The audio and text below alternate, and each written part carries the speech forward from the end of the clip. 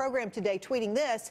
He said, "My first order as president was to renovate and modernize our nuclear arsenal. Is it now far stronger and more powerful than ever before? Hopefully, we will never have to use this power, obviously, but there will never be a time that we are not the most powerful nation in the world." Is this an accurate read, though, on our nuclear arsenal? Here to discuss, Rebecca Grant, president of IRIS Independent Research and a former Secretary of the Air Force official, and Colonel John Venable, a senior research fellow at the Heritage Foundation and a former commander in the Air Force. John, I'll start with you. We make this grand assumption that everything's great in terms of our nuclear capability, but this stuff was all built and put together decades and decades and decades ago. Are we ready to go on that front? Is our nuclear capability in great shape? Jerry's a great question. Our equipment is old, but it is well kept.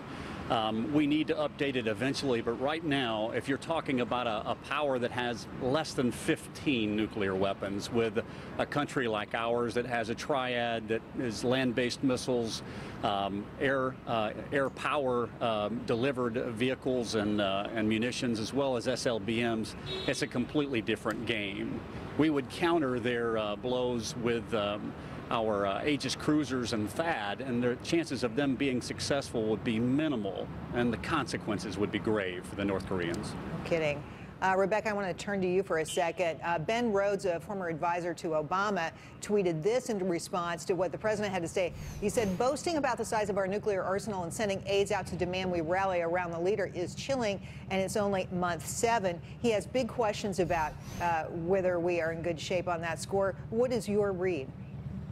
Well, Jerry, I'm really not surprised that Ben Rhodes doesn't like what he's hearing from Donald Trump, but I read those tweets very differently. What I hear is Trump underscoring how effective our deterrent really is. We have the B-2 and B-52 bombers. We have the submarine leg of that triad.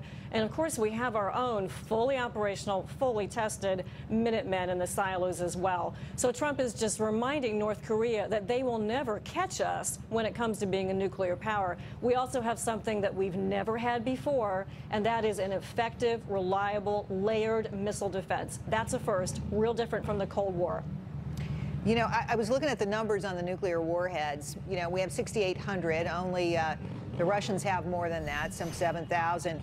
But 2,800 of these are retired, 4,000 are stockpiled, only 1,800 are deployed.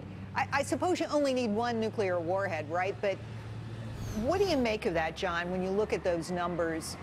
Is that concerning in any way? Are you totally confident in our nuclear capabilities?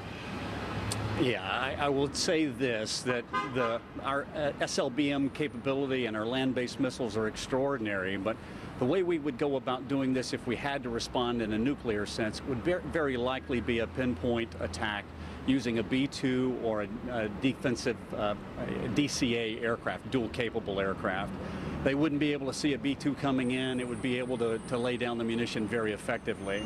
We would hope that we could do other operations, cyber and other covert measures to take them out before they got to that point, certainly. But our ability to back up our words, as Secretary Mattis and the President have said, is extraordinary.